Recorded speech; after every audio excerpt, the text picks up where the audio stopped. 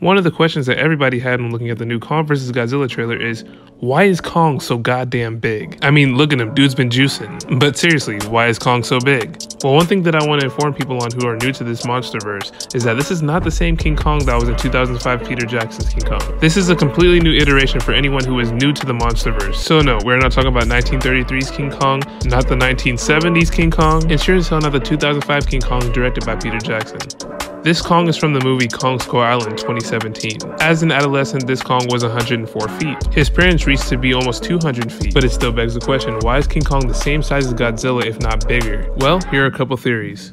Theory number 1, the hollow earth radiation made him grow bigger. Now Kong has been fighting near and in the hollow earth for a couple of years now. He's been chasing back skull crawlers and even fighting them inside of the hollow earth. And who knows what other creatures he could have fought while being in the hollow earth. We even get a few glimpses of him fighting the war bats and other bat-like creatures. Not to mention, even staying on top of Skull Island is full of radiation. That could have severely impacted his growth. That could even be the reason on why all the Kongs got to the size that they are today anyway. It's not too far-fetched. When you look back at Remorak, the biggest scroll crawler, he was actually in the hollow earth for a couple of years until he got out to fight Kong. And by that time, he was way bigger than he was when he killed Kong's parents.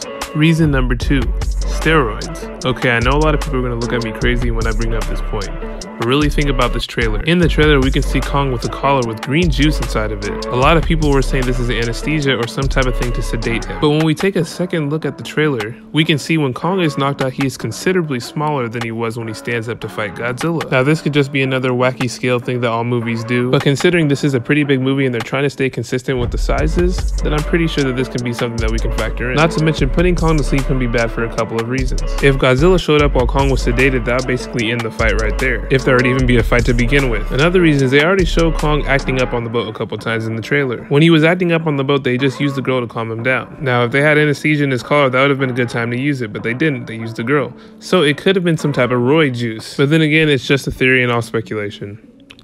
Number 3, Kong simply grew.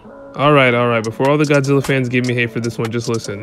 I know he was almost the same size as his parents in the movie, and for anyone to say that he was the same size as his parents, you're wrong. His parents were nearly 200 feet, as mentioned in the Birth of Kong comic. Kong was only 104 feet, so he did have a little bit to go before he became the full size. But considering the rest of his Kongs were actually killed off and he wasn't, that actually brings up an idea. Maybe the Kongs continue to grow after adulthood, much like crocodiles. Most of them, if not all of them, didn't get the chance to live out their adulthood due to constant war with the skull crawlers and other creatures on Skull Island. And since Kong was the only one to live long enough to experience his adulthood, he could have grown immensely, having over 4 decades to get big enough to fight Godzilla. Now, I'm not saying that any of these theories are actually canon. These are all my speculation and thoughts. Now, with all these thoughts and speculation, another question comes to mind. Will this increase in Kong's size be an upgrade or a downgrade? Seeing as most people say that if he gets bigger, he won't be as agile or as fast.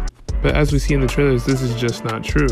Kong is seen jumping from building to building, jumping from mountain to mountain on Skull Island, even jumping at Godzilla at the end, meaning he's still as agile as he was as a kid, if not more agile. Let me explain. Most of these things have to do with his actual bone structure and his muscles. Apes are designed to be extremely agile, and not only is Kong agile, he's also very strong, smart as well.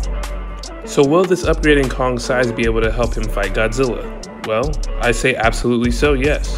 I know a lot of people are already mad that he's this size to begin with, but considering this is a Godzilla vs. Kong movie, I really doubt that they would make Kong smaller than Godzilla. This is just something that most fans are going to have to get over. This also doesn't make Godzilla any less capable of killing Kong. If anything, Kong would be a bigger target for Godzilla. Either way, I say this fight is 100% equal. Godzilla and Kong have enough things in their arsenal to take the other one down. This is the biggest that Kong has ever been, and it may be the biggest that Godzilla has ever been as well. In the legendary universe, of course.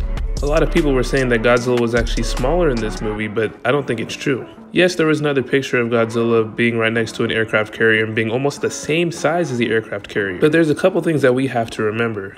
The first thing is that Godzilla was horizontal, meaning there's no doubt that if he laid down that he would be longer than the aircraft carrier itself, just like in the 2014 film. But as he's fighting Kong, you can see that he's standing vertically and his tail is almost falling off the boat.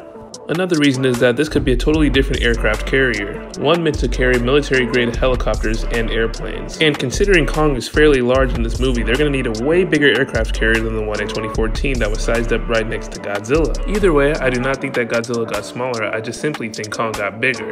Well, those are my theories on why Kong got as big as he did. Comment down below and tell me why you think Kong got bigger, or who your favorite kaiju is in this monsterverse. I hope you guys are as excited as I am for this movie. If you guys haven't seen my TikTok, it's Chicken Lord McCluckins, or you can just type in Wade Willie TV. I do other things on the kaijus and the monsterverse there. Thank you guys for joining me, and don't forget to subscribe on your way out. Thank you.